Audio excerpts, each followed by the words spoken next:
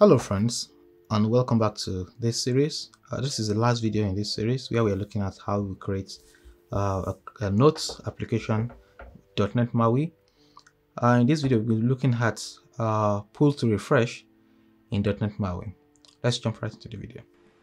So in the last video we looked at passing data to the next page. When you click on an item, you're able to pass data to the next page.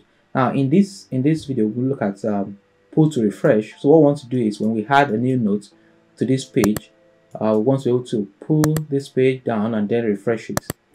Alright, so we're going to start from the view model. So let's go to the all notes view model, and in the all notes view model we're going to create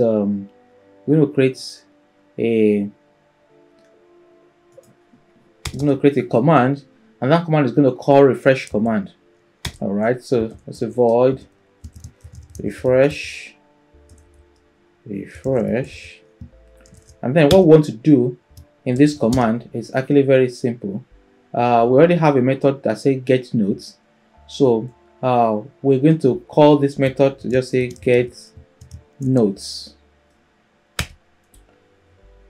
and that's basically it. However, if you want to, the control that we want to use needs a property, and the property is called is refreshing. So let's just create an observable collection here, observable property, observable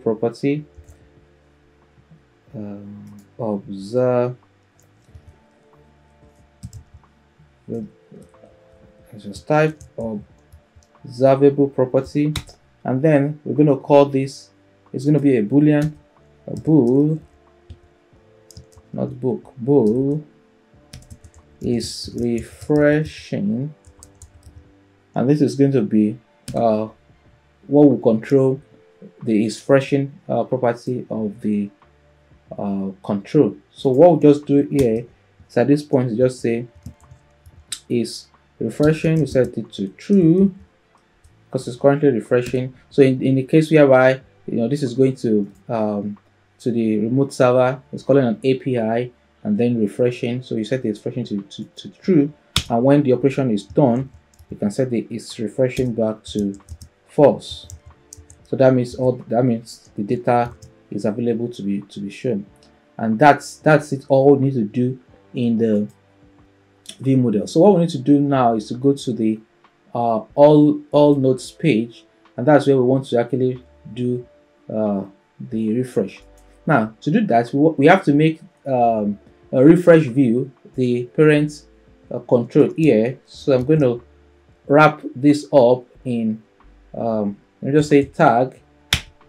So instead of making it a grid, I'm going to change this to refresh view, and this refresh view, let's just give it some properties. Of horizontal option is fill and expand, vertical option is fill and expand, and then we're going to set the refresh color. Let's set it to a static resource. That will be primary. That is our primary color for this app, and then we want to set the command. We want to set the command to the command that we've just created. So command, let's say binding, that was going to be the refresh command, and lastly we're going to set the is refreshing property and bind that to the is refreshing property that we've created. So I'm going to save this. So now I'm going to run this now. So what we'll do is we're going to add a note to the database, and then we'll come back to this this page and refresh. So let's wait for this to load, and then we'll see the results. All right, so the application is currently running, and then we will navigate to the all notes page. So see all, this is the all notes page. So now let's add a note. So this, let's just say a note to test refresh. This is just notes to test refreshing review, and then let me just add an image to it. Say add this flower and then save. Now if you look at it, we are back on this page, and then there's nothing showing here. So if I pull down on this page, you can see the refresh actually showing, and you can see the color that we ask for it. Now if I scroll up, you can see now this is the note that we've just added to the page. Alright, so that's it guys. We've come to the end of this video. We've come to the end of this series. We've looked at different concepts while developing the notes application in .NET MAUI.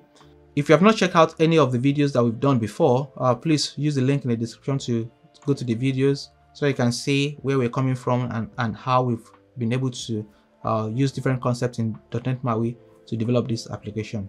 I hope you've enjoyed this video. Please give it a thumbs up, like, and subscribe, and I will see you in the next video.